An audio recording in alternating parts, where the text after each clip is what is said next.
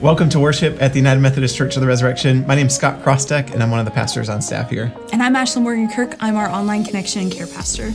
It is great to have you here with us. We are so grateful that you have decided this to be where you have an encounter with God in worship. It just means a lot to us that you've chosen, of all the things you could be doing, to be present with us today for worship. So thank you. And as we anticipate worship, it's also important to acknowledge where we are in the rhythm of our weekly life and in the middle of the calendar. And one of the things that we are so excited about here at Church of the Resurrection is that next week is one of the best weeks of the year. It's Vacation Bible Camp week. It's a week where we're going to have elementary school kids across all of the metro at each one of our physical locations gathering together under the banner of Hero University, Hero U, where we're going to be growing in really understanding what it means to be a hero in our faith, to be like Jesus, to live like Jesus in a way that changes the world. And so we are so excited for that, which is happening starting this next week.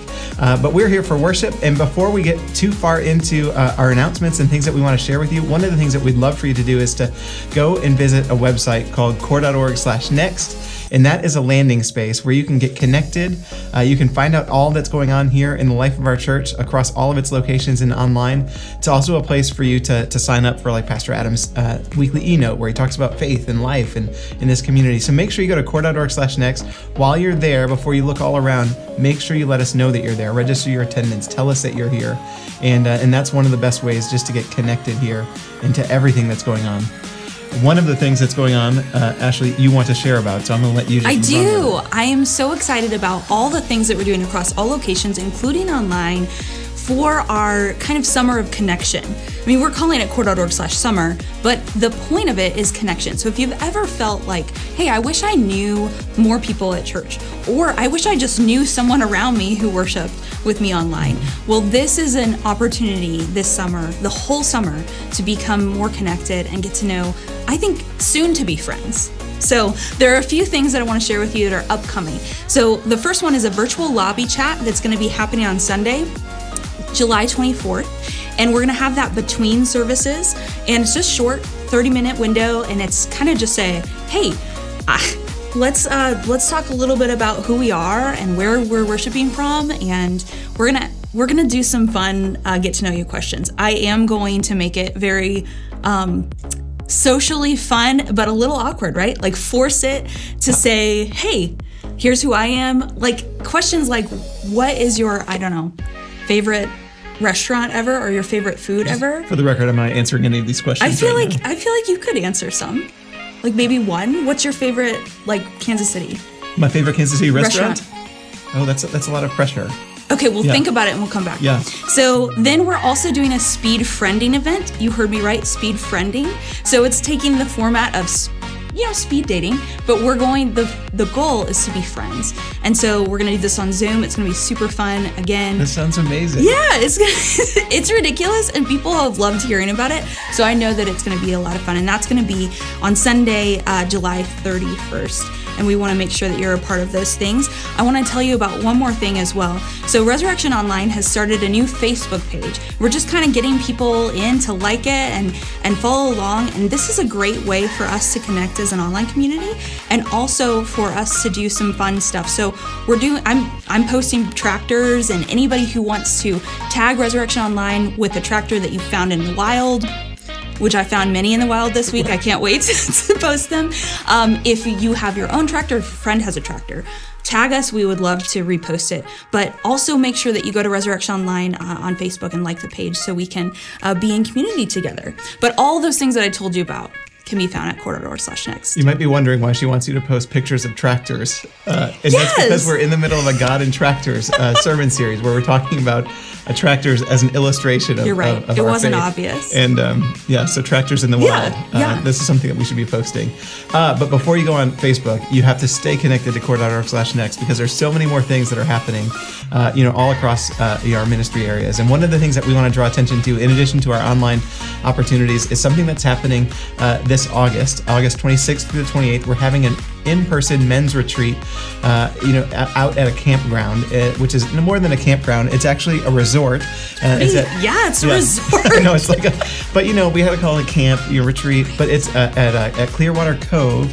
At Table Rock Lake. It's going to be this awesome event where guys can come, they can get unplugged, they can relax, they can connect, they can grow in their faith, but they can also grow in friendship. And so we would love for you to consider that if that's something you're interested in. You can come from all over to meet at this retreat that's going to be taking place in August. So please consider signing up. You can find out more information on that at core.org/next. I'm excited for this. I realize I can't come, but I will hype it. Yeah, because it's going to be great, especially the resort part. Oh yeah, I think that's really great.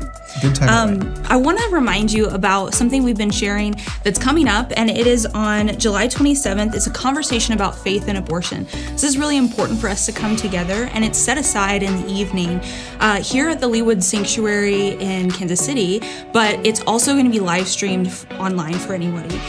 So there's going to be a couple of things going on. Pastor Adam's going to talk about the Bible and how how Scripture speaks to this. He's also going to have several guests with him. So Resurrection Women from medical and legal professions will be there as well. This is going to be really important and something you won't want to miss, 30. Yeah, it's a Wednesday night and it's online, also in person. Yeah. And this is just a really important dialogue. I don't know, Ashley, about your experience, but for me, the weekend after the Supreme Court made its ruling, we were in worship together. And, as a pastor walking through the church, I had people coming up to me who were angry and frustrated and afraid. And then I had people coming up to me who were celebratory and excited and really, hope-filled.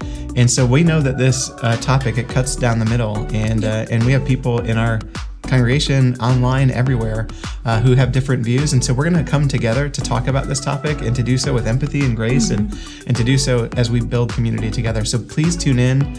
Invite your friends to tune in as well. If there's people that that are passionate about this, make sure that they're a part of this conversation. It's going to be a really important one. Also, something that's very important is what you're here for, which is worship. And so as we kind of transition, one of the things we'd love for you to do as we prepare our hearts and our minds for worship today is to go ahead and prepare your space. And we found some helpful ways that you can do that. One of them is by lighting a candle if you have one and placing it wherever it is that you might be so your space could become a sacred space. You can also grab a Bible if you want to grab a Bible and you can read along with Pastor Adam as he's walking us through several passages this weekend on the power of the Holy Spirit. And then we'll have another opportunity to, if you want to take notes, to either get your phone ready to screenshot things, or you can have a pad, a paper and a pen, so you can jot down whatever it is that God has for you today. We expect that you're going to meet God in worship. And so as we prepare for that now, let's just turn our attention as we worship God together.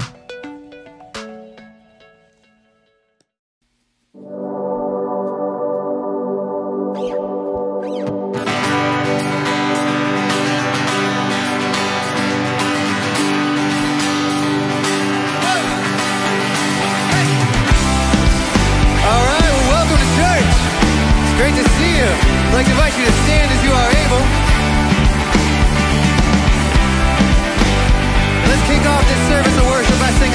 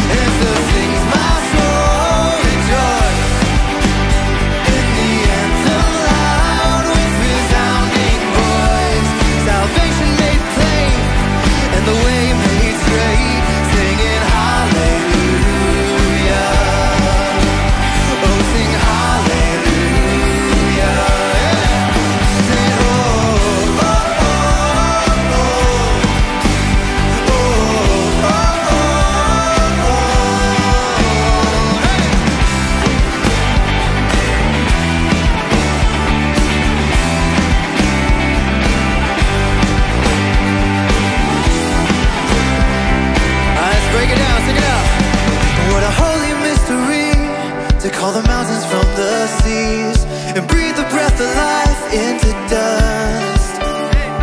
Praise the Father, praise the Son, praise the Spirit, three in one. Oh, sing hallelujah.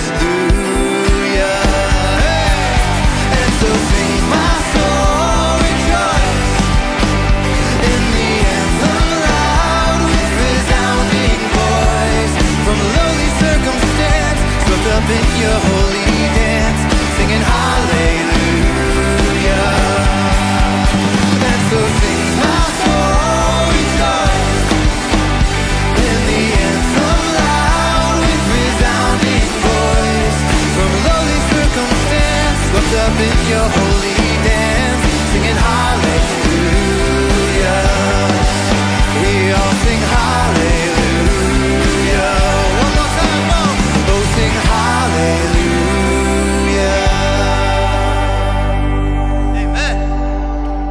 Welcome to the United Methodist Church of the Resurrection. My name is Adam Hamilton. I'm the senior pastor here, and we're so glad you're joining us for worship today. It's going to be a great weekend of worship, beautiful music. I believe you'll find the message will be powerful. Our times of prayer will be important, and I think you're going to leave changed or on the path towards real change, to experiencing the power of the Christian life as you're joining us for worship today. I want to encourage you to do a couple of things. Would you grab a Bible? There's a certain point where I'm going to invite you to turn to Romans chapter 8. So you might already go ahead and flip to Romans chapter 8 and leave it open there. So have a Bible, have pen and paper handy to write down what you want to remember and reflect upon. And if you have a candle, have access to a candle, go ahead and have it and light it. That's a reminder that you're not just watching church, you are worshiping God. And that candle is a reminder that God is in your midst, and wherever you are, that is your sanctuary. It's going to be a great service of worship. And I'd like to invite you to bow with me now for our gathering prayer. Oh God, the Holy Spirit, come to us and among us. Come as the wind and cleanse us. Come as the fire and burn. Come as the dew and refresh. Convict, convert, and consecrate many hearts and lives to our great good and to thy greater glory. And this we ask for in Jesus' name, amen.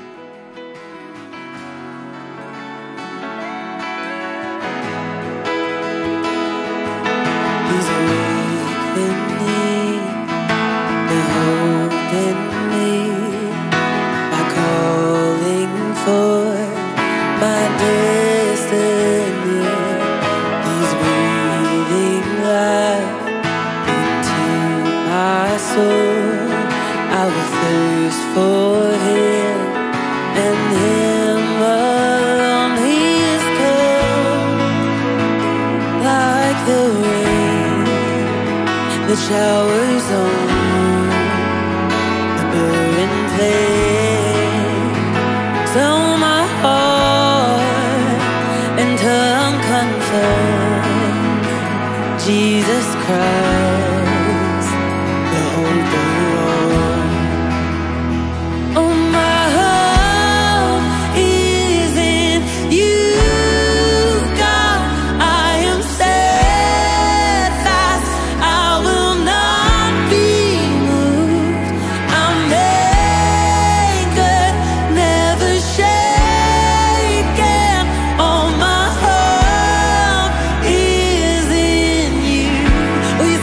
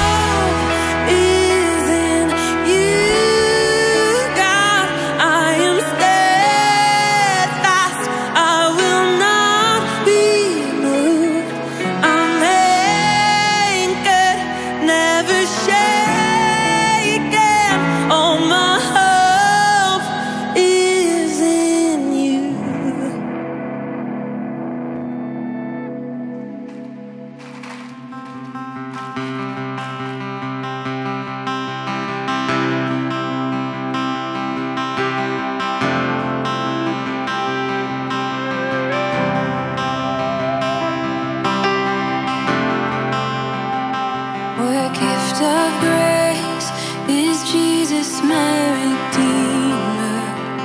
There is no more for heaven now to give. He is my joy, my righteousness and freedom, my steadfast love, my deep and boundless peace. To this I hold, my hope is only Jesus. Oh, my life is wholly bound to His.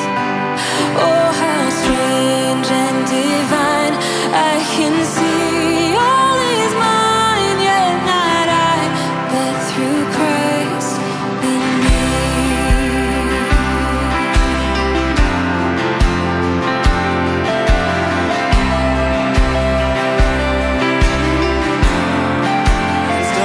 The night is dark, but I am not forsaken.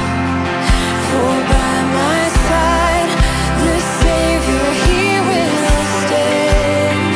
I labor on in weakness and rejoicing, for in my need His power is displayed.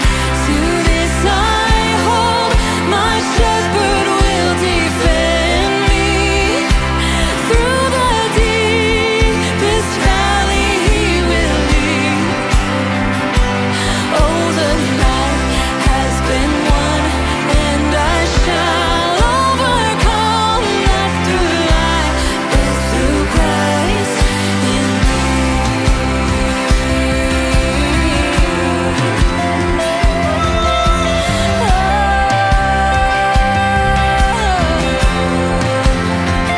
No fate I dread, I know I am forgiven.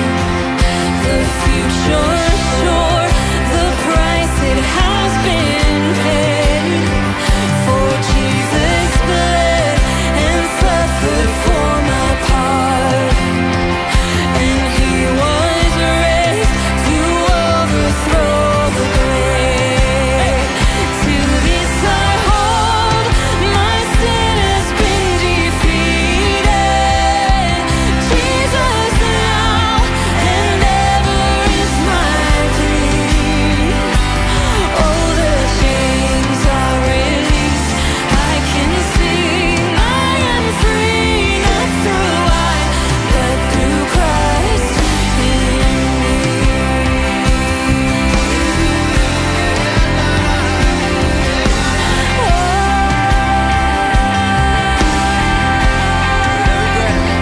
With every breath, I long to follow Jesus, for He has said that He will bring me home.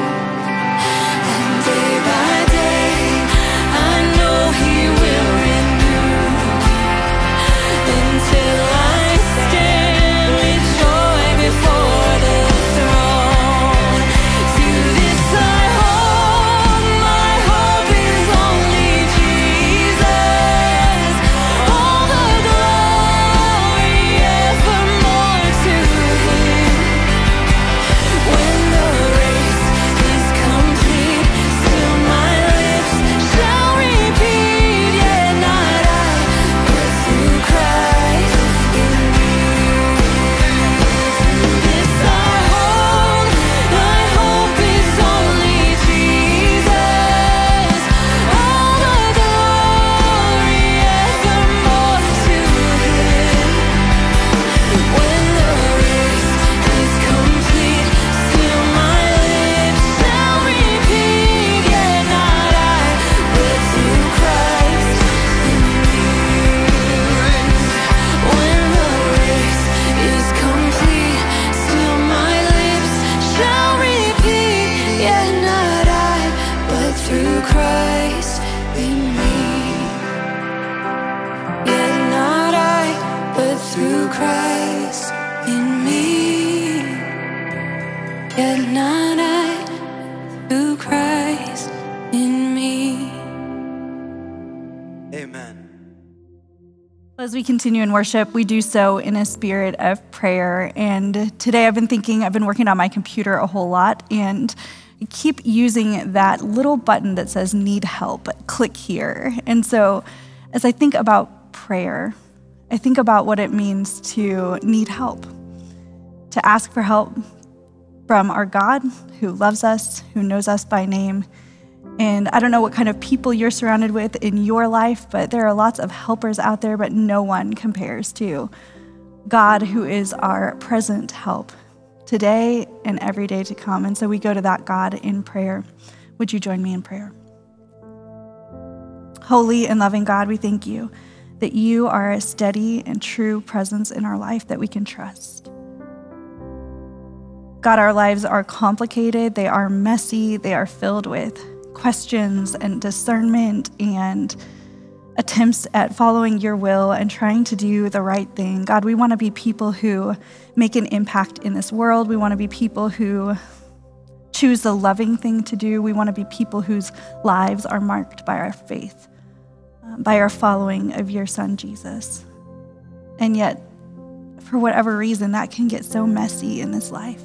It is not always clear. And so, God, we look to you.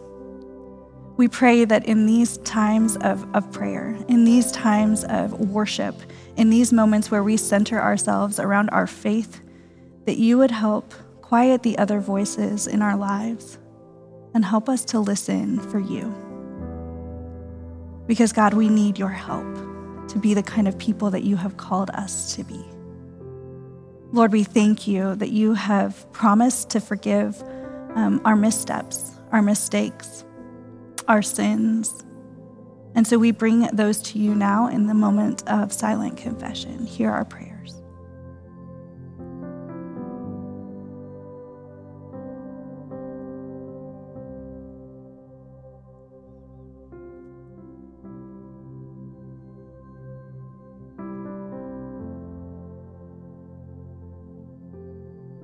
God, thank you for forgiving us and taking our sins as far as the east is from the west and giving us new life and breathing new breath into our lungs. We are grateful for second chances and new beginnings and this revival that we are experiencing. So God, continue to lead us. Make us mindful of the cares of this world that you weep with us for. Those places in this world that are broken, for those who experience war and violence and hunger and poverty. God, for those who are lost and needing direction, needing hope and healing. God, we pray your blessing upon their lives, and we pray that you would use us to be ministers of hope, to be ambassadors of your love in every instance that we can, so that your kingdom can come here on earth as it is in heaven through us. God, make us faithful, make us bold, give us courage to speak up, to act boldly, and to be yours, be defined by your love, and sharing that with everyone we meet. God, as we do that, we recommit our faith to Jesus Christ, our Lord, by praying the prayer that he taught his disciples to pray out loud together. Our Father, who art in heaven, hallowed be thy name. Thy kingdom come, thy will be done, on earth as it is in heaven. Give us this day our daily bread, and forgive us our trespasses, as we forgive those who trespass against us. And lead us not into temptation, but deliver us from evil. For thine is the kingdom and the power and the glory forever. Amen. As we continue in worship, I first want to say thank you for being here. It's an honor to be your church today. And if this is your very first time with us, we want to extend an extra warm welcome to you. But as we continue, I want to invite you to pull out your phone and go to core.org/next. And there you can click Tell Us You're Here. We want to know that you're here. We're a church that cares about you. While you're there, you can submit prayer requests. There's all sorts of other things there at core.org/next. But at this time, I want to invite you to tell us you're here, register your attendance. And as you do that, let's continue in worship together. My name is Allie Drummond, and I serve as one of the pastors here at Church of the Resurrection. And as we continue in worship together, I invite you to hear these words of scripture from the book of Acts. Jesus said to his disciples, "You will receive power when the Holy Spirit has come upon you, and you will be my witnesses in Jerusalem, in all Judea and Samaria, and to the end of the earth." In Romans 8, we read these words, "If the spirit of him who raised Jesus from the dead dwells in you, he who raised Christ from the dead will give life to your mortal bodies also through his spirit that dwells in you." And in Paul's first letter to the church in Corinth, we hear, "There are different spiritual gifts, but the same Spirit. And there are different ministries and the same Lord. And there are different activities, but the same God who produces all of them in everyone. A demonstration of the Spirit is given to each person for the common good." May God add a blessing to the reading, hearing, and understanding of Scripture.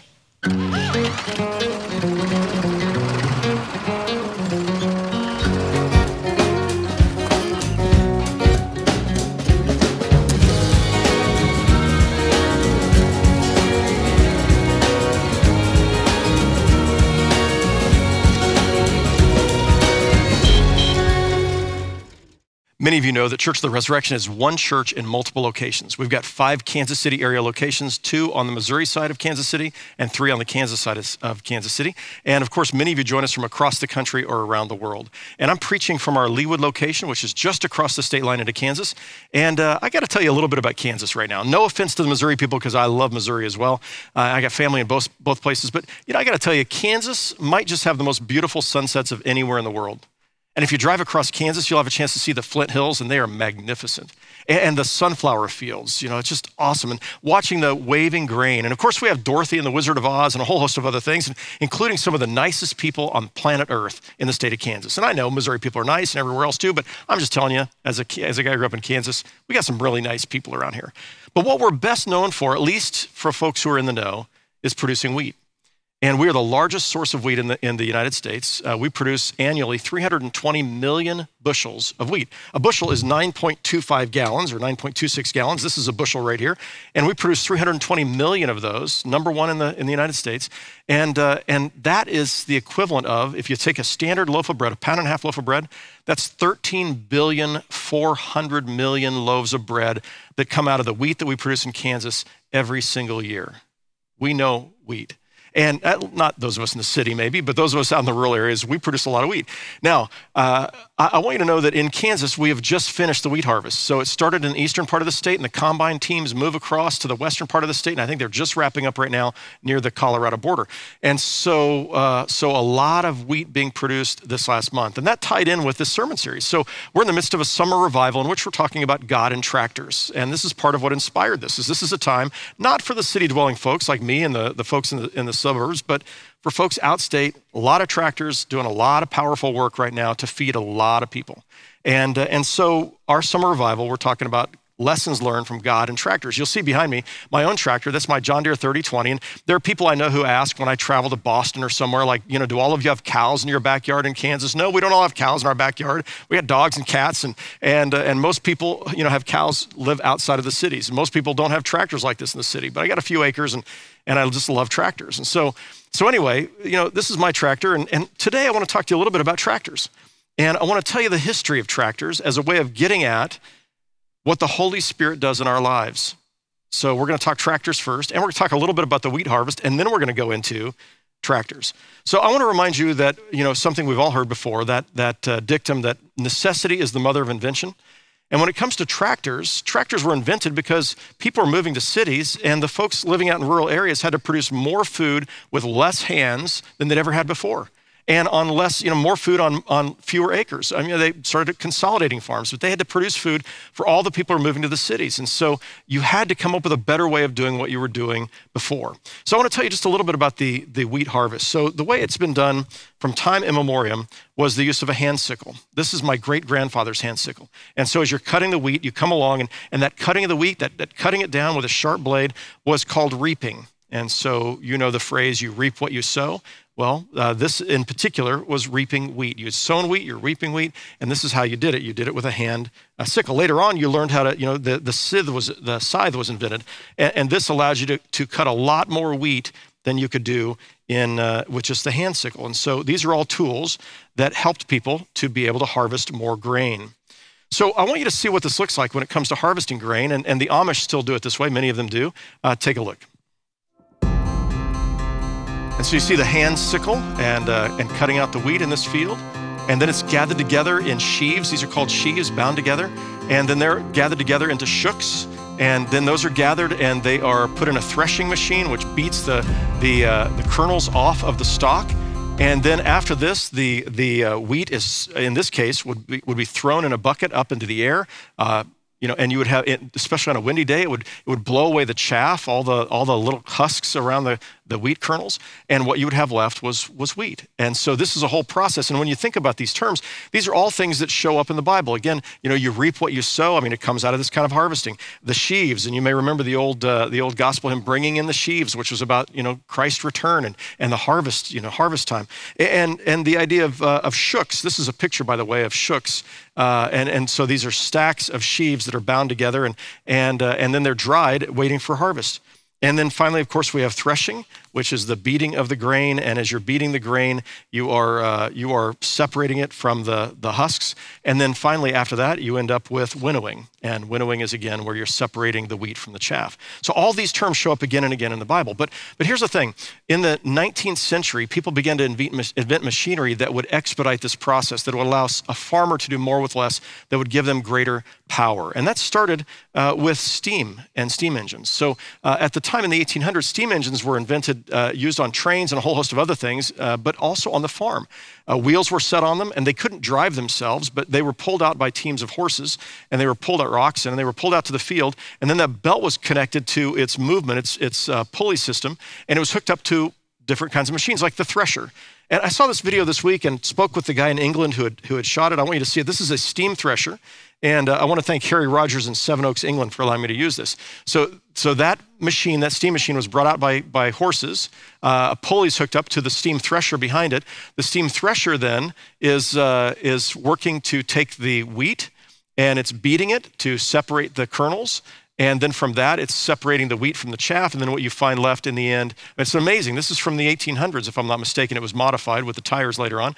But what you find in the bottom is you find this, you find all of the grain that's there. So this is, this suddenly was able to produce, with this kind of machinery, what a human couldn't do in days and days. It could be produced, in hours. I mean, it was amazing.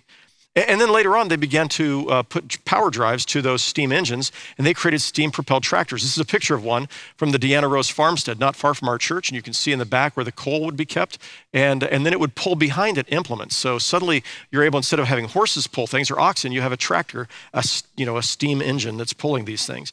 And then I want you to see the 150 horsepower Case steam tractor from 1905. If you'd show that on the screen. This is amazing. Now, this tractor, built in 1905, there are none left. This was rebuilt from the original plans, but it was able to pull, I don't remember, like 18 bottom plows, 18 plows across a field just on the strength of that one tractor. But the thing was, those things were super heavy and they were pretty hard to operate. So in 1892, a man named John Froelich invented a gasoline-powered tractor. That was going to be a game changer. Now, this is a picture of Froelich and his tractor, and you stood on the front and drove it this way, but it didn't need steam anymore. You didn't have to be feeding the steam engine anymore. Much lighter, was able to do things that the steam tractors couldn't do. It was a disaster. He sold two, and I think they were both returned. But there were other people who picked up the idea. So in 1905, there were a pair of guys, Hart and Parr, who actually were the first ones to coin the phrase tractor. Before that, they were mechanical traction units, but they coined the phrase tractor, and they created a gas-powered tractor that actually succeeded. They sold 15 of these things. Take a look.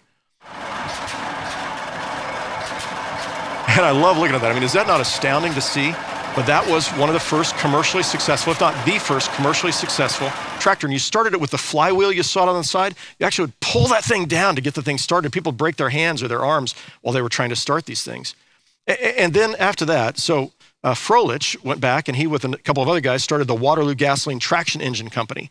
And so they made another run at this thing. And they eventually ended up making a successful product called the Waterloo Boy. And this is the Waterloo Boy. This is an ad for the Waterloo Boy. And this came out, I think, in 1913, and very successful. They ended up selling hundreds, I think 800 units, maybe more than that, maybe thousands of units of this. The first really significant commercially successful gasoline tractor. And And this thing was kind of hard to start too. I want you to see a little footage of them starting one of these Waterloo boys. Take a look. So here they go, watch the crank. And there it goes. It was amazing. So these things revolutionized tractors even further. Now they started adding implements on the back that were lighter weight, some that could be a little heavier, that could accomplish all kinds of things on the farm. Now there was a company that was making these implements. They'd been making them to be drawn by horses and oxen, and then they started making them to be drawn by tractors, and they decided, you know what, we need to get into the tractor business. These guys have figured something out. And so they bought the Waterloo tractor business and the Tractor Works and began producing these under their own name, and their name was John Deere. And so 100 years ago, 1918, is when John Deere bought the Waterloo Boy tractor company, and the rest, as they say, is history. Now, I do want to get to our sermon on the Holy Spirit, but I thought you might enjoy hearing from a farmer in our own community. His wife is a leader in our congregation, Catherine. Nick Guterman and his family farm thousands of acres just south of where the church is.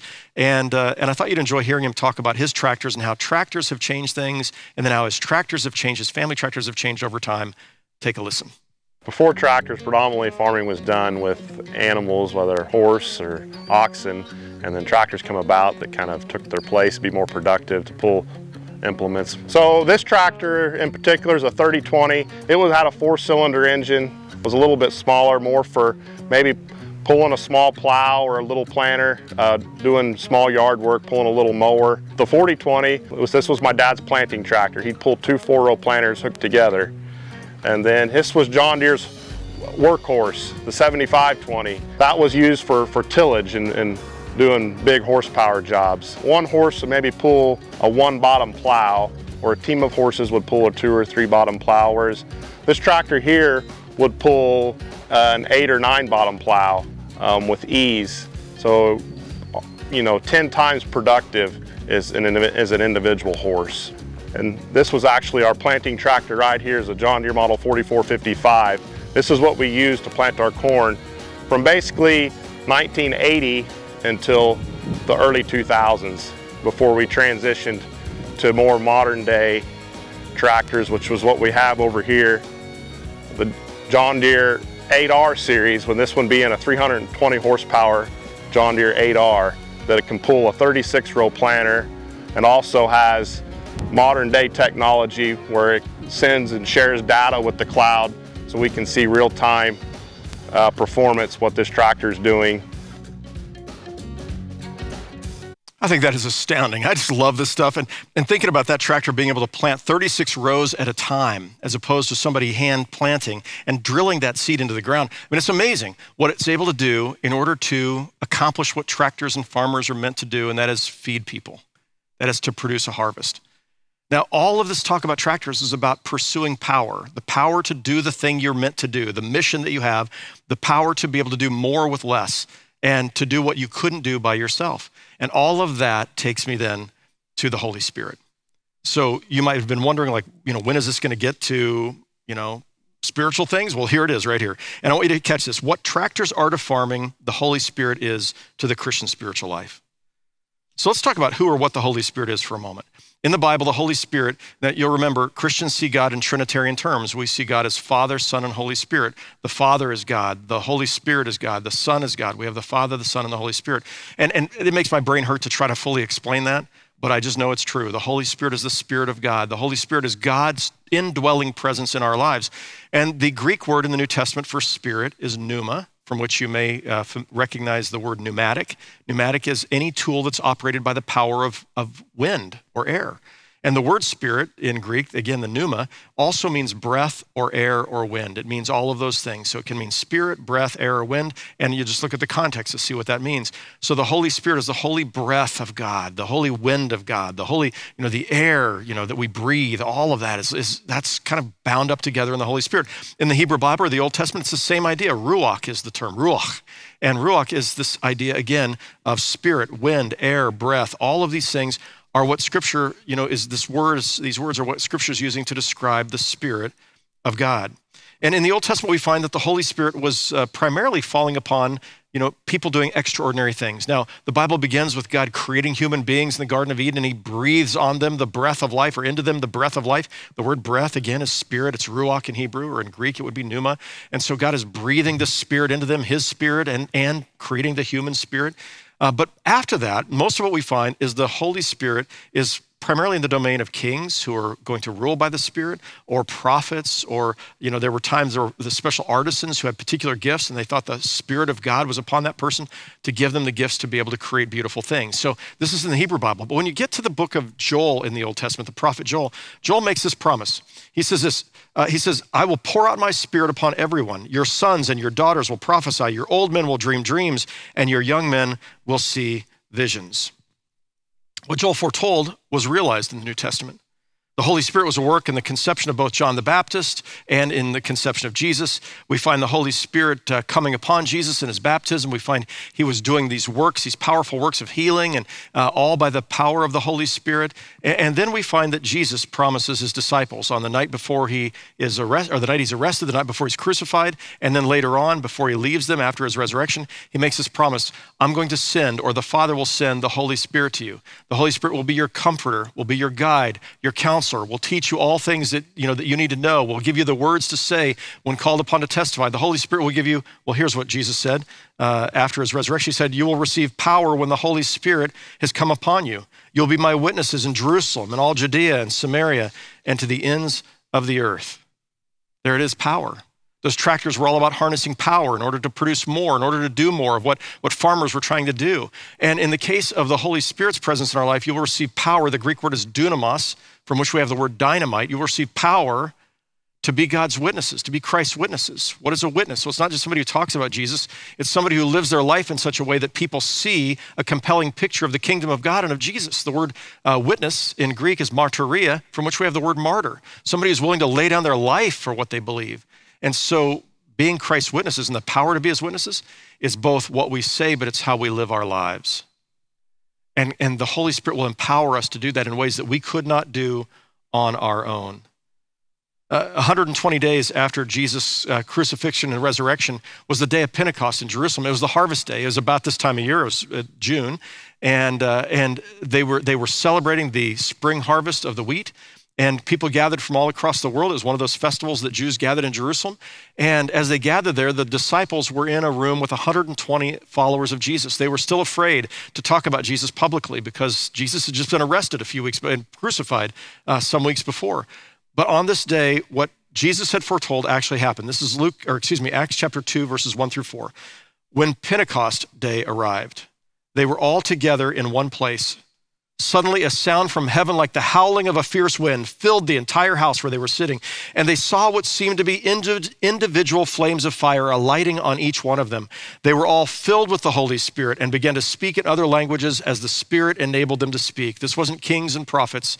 This was ordinary people. They were filled with the power of the Holy Spirit. It looked like flames of fire. This is another way of saying there was power in this room.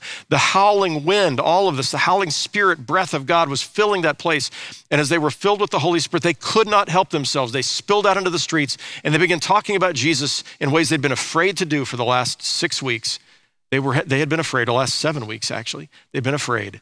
But now they were speaking publicly about Jesus again. And they had the power to speak in languages they didn't even know. There were all these Jews from across the world who spoke other languages. They were speaking in those other languages, the good news of Jesus Christ. How did they do that?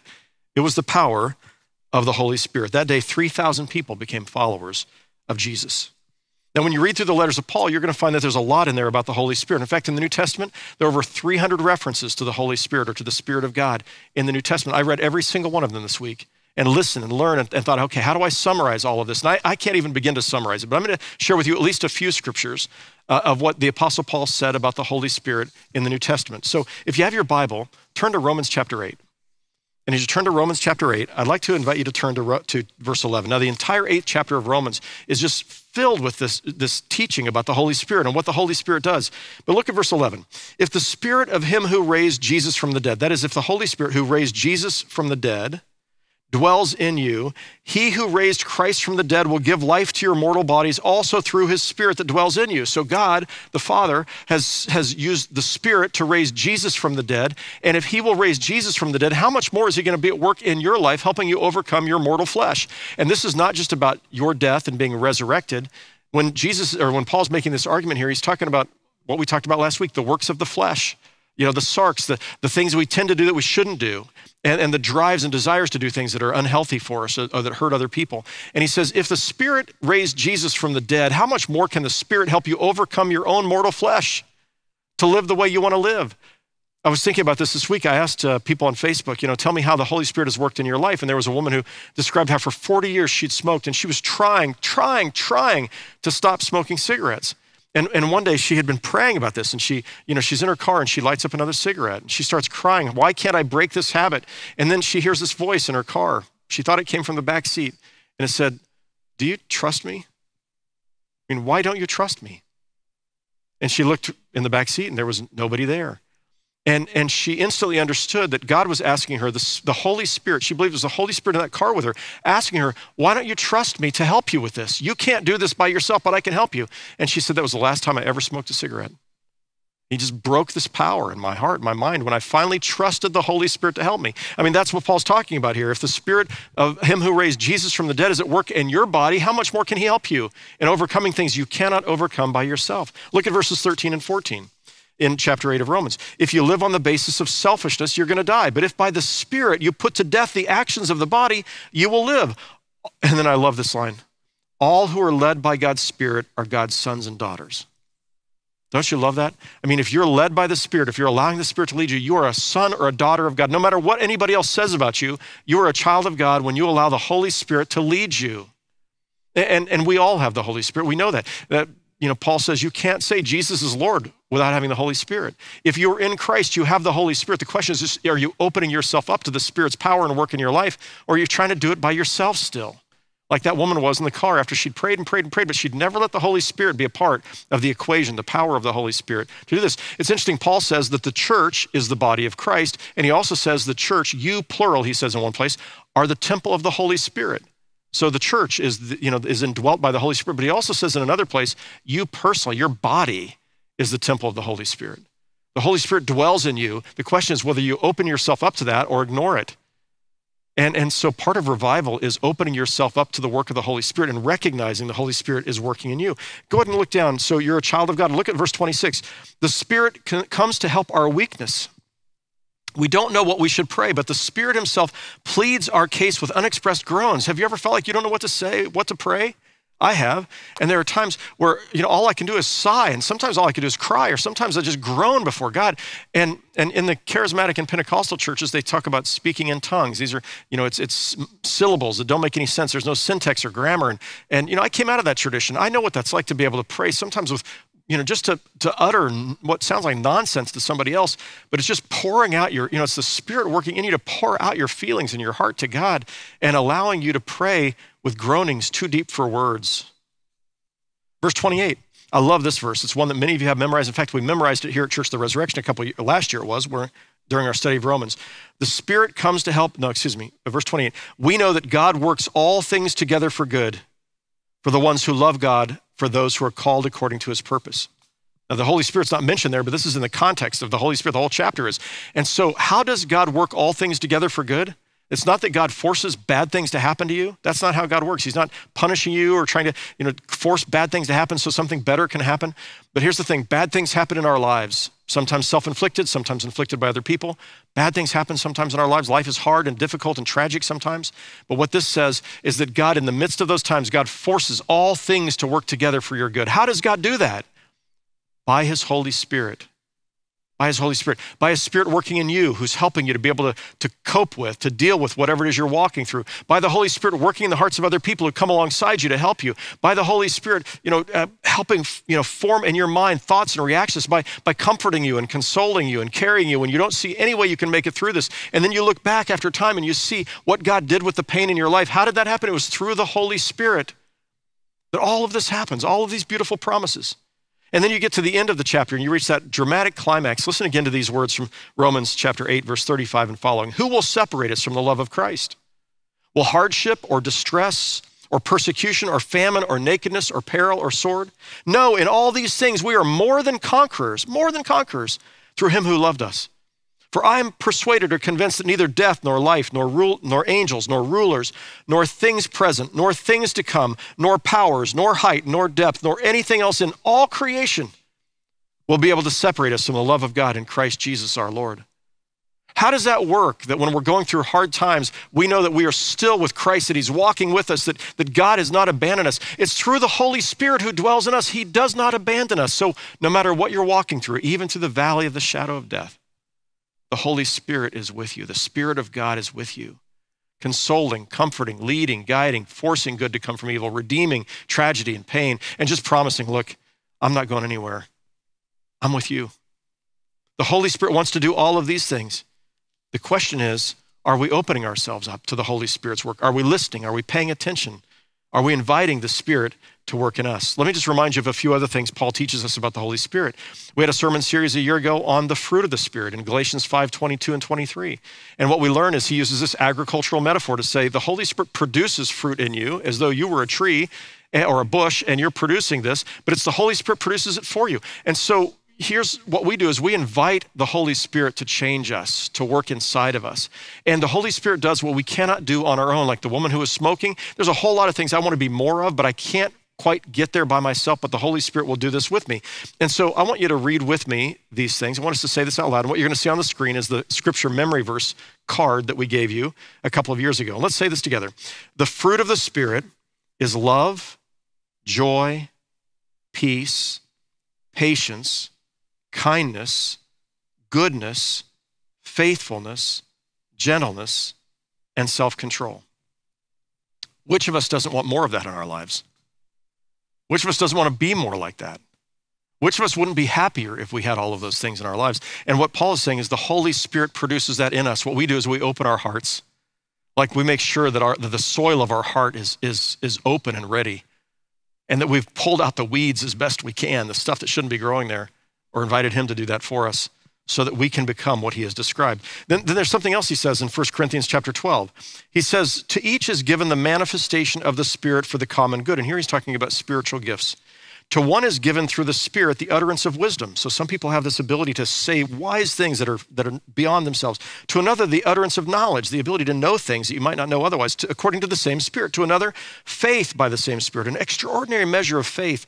To another, gifts of healing by the one Spirit. To another, the working of miracles. To another, prophecy. To another, the discernment of spirits. To another, various kinds of tongues. To another, the interpretation of tongues. All of these are activated by one and the same Spirit who allots to each one individually as the Spirit chooses. So he's saying this is not the only list. There's other lists in the New Testament of gifts and offices and things like these, like this, where Paul says, the Holy Spirit gives you abilities you don't have on your own. And those abilities are of course to help you grow in faith, but they're also to help other people. This is why Christianity is meant to be lived in community. To the degree that you're able to come to church, you should be together with other people because there are other people who need the gifts that you have. And you have, and they have gifts that you need. And so, whatever gift you have, you're meant to be using that. And the power of the Holy Spirit to help other people, whether it's faith or service or witness or generosity or, there's all of these gifts in the New Testament the Holy Spirit gives us, but they're all not meant to be just kept for ourselves. They're meant to be used in service to Christ's kingdom and to bless and care for and help other people. All right, you have gifts of the Holy Spirit.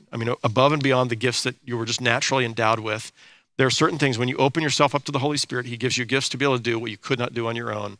Those are meant to be used for other people. When I think about this, I think about tractors again, and I think about implements. Now, implements are what you hook up to the back of the tractor, and there's a PTO, a drive at the back of the tractor that propels these things. And so I have a handful of implements in my barn at home. You can see them in this little video. And there's my hay wagon. And actually, that belongs to one of our members. That's my old brush hog. There's the plow, or not the plow, but the blade that we use to push the snow in the winter and mud and stuff. There's a rototiller. There's the disc where you disc with this. You disc the seed into the ground. On the back of my tractor, you can see there is the broadcast spreader where I use to spread seed. And all of these things, just think about this. This is the way I would spread seed. If I was trying to do this manually, I would just, I'd get about a quart of seed and I'd be able to spread this around. That broadcast spreader on the back of my tractor, that'll hold about 1,000 pounds of seed. And with my tractor, I can spread that seed over, I don't know how many acres I could cover with that, but it goes by pretty fast as opposed to, using one of these handheld spreaders or the old-fashioned way, just scattering the seed as you go along. I mean, what all of these implements do is they unleash the power of the tractor. And the gifts of the Holy Spirit unleash the power of the Holy Spirit in your life and in the lives of other people and in the church when we're all using our gifts for God's greater good and for the good of the community. That's what these implements are meant to do. All right, the Holy Spirit does for us what we cannot do for ourselves, but part of what we have to do is surrender. We invite the Holy Spirit to work in us.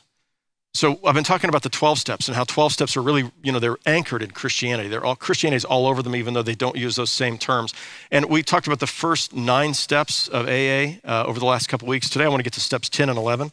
Let me remind you, step 10 in the AA Alcoholics Anonymous 12-step plan, we continue to take personal inventory, and when we were wrong, we promptly admitted it. It's not enough to just somewhere in the past, I got right with God and right with other people. This is an ongoing, continual thing that we have to do in our lives. But then I want you to notice this one. We sought through prayer and meditation to improve our conscious contact with God as we understood him, praying only for knowledge of his will for us and the power, there's that word again, the power to carry that out. I love this. We finally get to near the end of the 12 steps. We get to the 11th step, and this is about spiritual disciplines. I'm praying, I'm meditating. I'm not only meditating upon what I have done wrong in the past, I'm meditating on what God wants me to do going forward, and I'm praying that God will help me see and have the knowledge of what that is. That's what Jesus said the Holy Spirit does. He leads you into all truth. He helps you have the knowledge of God's will in your life. And so the 11th step, I'm praying for this, and I'm meditating upon this, and then I'm praying for God to give me the power to do it. Because remember, we're powerless by ourselves to do very much. We can do some things, but with the power of the Holy Spirit, we can do a lot more. And it's really just such an interesting, paradigmatic idea that what Paul says, or what God says to Paul in one of his epistles, in your weakness, I am made strong. That's what God says to Paul. So I was reminded of something that Tom Langhofer, our pastor of Recovery Ministry, said a couple of weeks ago when we interviewed him about strength and power and weakness. Take a listen. What the program and the 12-step program did is it re-centered my focus on Christ. I surrendered, and surrender was the easiest and yet probably one of the hardest things I've ever done in my life. It might sound counterintuitive that you surrender and you become more powerful, but that's truly what happened to me. When I turned my life over to Jesus and let him guide me and to try to follow his will and his way, I became a stronger by giving up control and admitting that I was powerless and admitting that I didn't have it all together and admitting that I had weaknesses. I became a stronger person. It's amazing how this works when we finally yield ourselves to the Holy Spirit. The Holy Spirit makes us powerful in the moment we think we're weakest. The Holy Spirit guides and leads us, helps us to understand what we wouldn't understand on our own, prompts us and nudges us so that we can be a part of God's will. And this is how it happens in the lives of people who are paying attention and inviting the Holy Spirit to work in their lives on a regular basis. I can't do this by myself, but I know, oh God, Holy Spirit, you can do this through me. Here I am, use me. One of the other folks who wrote on my Facebook page about how they'd experienced the power of the Holy Spirit in their lives described something that happens. You probably have had this happen in your life. It's the Holy Spirit. But she said, my friend Jan and my dad and I all worked together. And one day I was alone in the office and I heard a voice say, Jan needs you. Then my phone rang and I answered, and my dad said, Jan needs you. He was out of town. I asked if he talked to her. He said, no, I just have this feeling that Jan needs you. So she said, I rushed to the hospital where I knew Jan's husband was going through a routine pacemaker procedure. And that procedure ended up going bad, and I just happened to be there when her husband died. How did she know how did she hear that voice, Jan needs you? How did her dad hear that voice wherever he was out of town? You need to go see Jan. That's the Holy Spirit laying things on our hearts, and the key is we've got to pay attention. This happens every single week and often every day in my life, where if I pay attention, the Holy Spirit will prompt me to do this or call this person or go to this place, or I'll feel something where the Holy Spirit's speaking to me, something that I need to share with you in a sermon or something else. But if I'm paying attention, I find strength when I'm weak. I find wisdom when I feel empty and have nothing to offer. And I find myself right in the middle of what God wants me to do. if I'm just inviting the Holy Spirit to work in me and I'm paying attention. All right, if you want revival, if you want peace and power and hope and joy and to live unafraid, knowing that you're a child of God, what you need is the Holy Spirit. And today I'm going to invite you to ask the Holy Spirit to lead, guide, and fill you. But before we do that, I want to come back to the tractor and the sickle and the harvest. So I was curious, how much wheat can somebody with a hand sickle harvest in a single day? You know the answer? It's a third of an acre. A third of an acre. And then you got to let that dry, and then you've got to thresh it, and then you've got to winnow it. So in all of that, it takes 2 days for a third of an acre. So how much wheat is a third of an acre? Well, that's about 15 bushels. And how much wheat is, how much bread can be produced from 15 bushels? 640, I think it was 640 pound and a half loaves of bread. So that's pretty amazing. Really, in 2 days, it's not just one day to harvest, to reap, and the other day to thresh and winnow, you can produce 640 standard size loaves of bread. Pretty impressive for a person. Then I thought, what does a guy do who's harvesting, he's just one guy in the combine and he's driving it. How much can he do with a combine? So by the way, we see the sickle. I want to show you the combine. This is the John Deere X9 1100. And there's two of them here, but I'm just asking for one person what they were doing. So this is state of the art. These came out, I think, in 2019 or 2020. So the X9 1100 will cut, thrash, and winnow not a third of an acre in 2 days, but 30 acres in an hour. In an hour. In 2 days, that's not 15 bushels that it will produce. In 2 days, it'll produce 560 bushels of wheat, enough to make not 630 loaves of bread, but over 1 million loaves of bread. The same guy doing it by himself with a hand sickle, or doing it behind the steering wheel, or whatever they have, of a John Deere X9 1100. And here's my question for you. When you look at the sickle and the X9 1100, which are you going to be? Are you going to be the person who is going to try to do life by yourself without calling upon the power of the Holy Spirit? You're going to be a Christian, but you're going to do it all by yourself. You don't need the Holy Spirit. Are you going to be somebody who says, Holy Spirit, please empower me, fill me, use me, minister through me? And my hope and prayer is you're going to be the person who wants to get behind the combine of the Holy Spirit's power to allow you to be his witnesses, to allow you to live life for him, to live as a child of God, to see his strength, his grace, his leading in your life. If that's what you'd like to do, I'd like to invite you to put your hands like this on your lap, and I want us to pray together. Would you bow in prayer with me? And would you just whisper these words under your breath? Spirit of the living God, fill me with your power. Form and shape me. Mold and make me. Guide and lead me. Help me to know I belong to you. Help me to pay attention to your promptings, to listen for your voice. I surrender myself to you. Fill me, Holy Spirit. In Jesus' name, amen.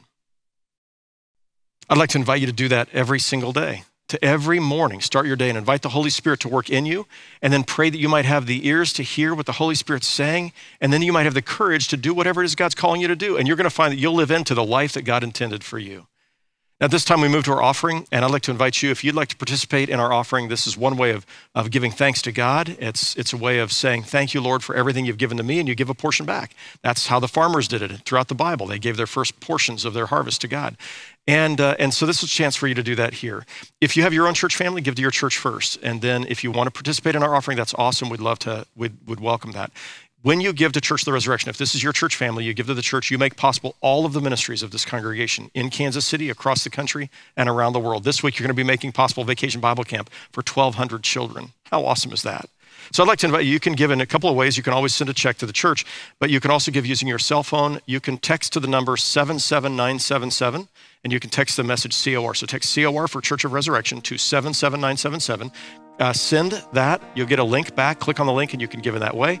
Or you can go to core.org/next, and you can give there as well. We invite you to listen now carefully to God's word and song as we share together in the offering.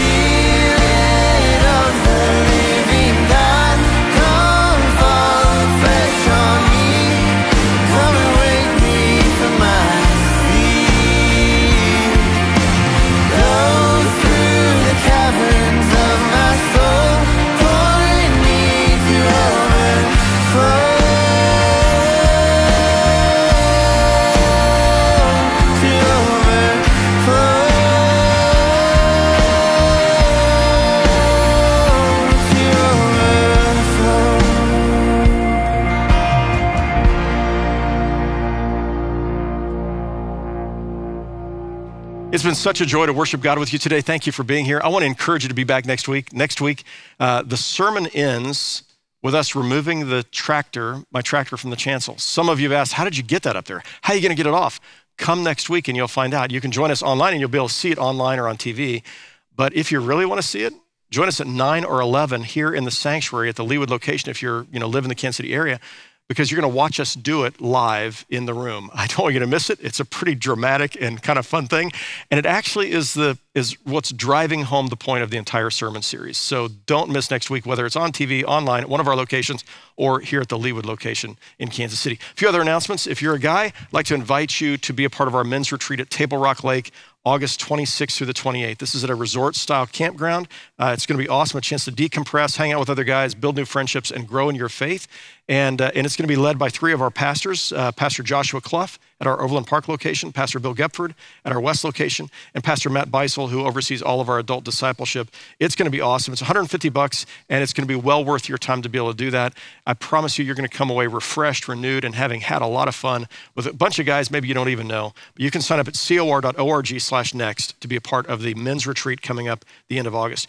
I want to invite you to be a part of our survey. We are taking a survey of people who attend Church of the Resurrection about faith and abortion. So I've got an event coming up we've got an event coming up the end of July to talk about this conversation of faith and abortion. But in preparation for that, I'm inviting you to take a survey, men and women, to take a survey and to share with us your thoughts. And so the survey takes about 10 minutes. You can find the survey at cor.org/next. And there'll be more information about the event coming up at the end of July. But mostly right now, I want to encourage you to take the survey. And I'm going to be sharing your results at the end of the event at the end of this month. And finally, I want to remind you, we have Vacation Bible Camp taking place this week. We have about 1,200 children, 300 adults who are going through studying 4 basic passages of Scripture. They're going to be talking about what does it mean to be a hero in Christ. And that theme is going to be carried through into next week's message. So what I want to ask you to do is, would you pray for our children and pray for those who are working with them, that this will be a powerful week for children to grow in their faith, and that they will actually come to know the Holy Spirit's work in their lives, and that they might live in the power of the Holy Spirit. With that in mind, I'd invite you to bow with me for our closing prayer. Oh God, thank you for this day. Thank you for your love. Thank you for the power of the Holy Spirit. Fill us, Holy Spirit, we pray, and help us to walk in your power every day. And we pray for our children, our youth, our adults who are working with or participating in Vacation Bible Camp this week. Pour out your Spirit on each of them. Help them to grow deeper in their faith and their love for you, and to walk in your power. In Jesus' name, amen. Thank you so much for joining us in worship today. We're so glad that you're here, and we hope that you encountered God in this time. I want to remind you that if you haven't already gone to cor.org/next, go there, tell us you're here, register your attendance, also submit any prayer requests that you have. We have a whole team who would love to be praying with you, whether it's a joy or concern, anything going on in your life. We would love for you to do that as well. There's all sorts of things that you can find out at cor.org/next, including these great upcoming online chats and forums where you can gather together. Go to our online Facebook page as well.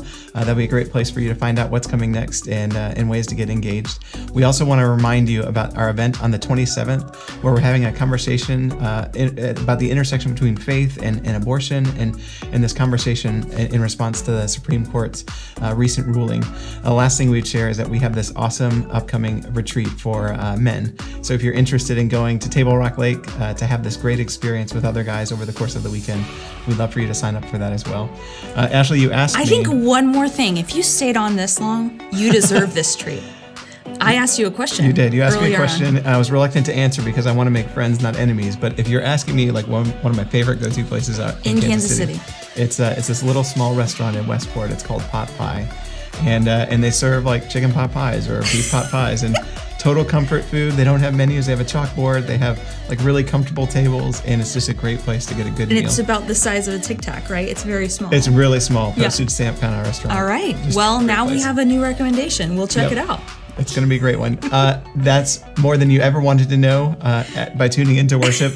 We hope to see you again next week. We're going to be wearing capes because we're going to be celebrating Hero University BBC. So come and join us as we conclude our series of sermons on God and tractors, this summer revival next weekend. Take care.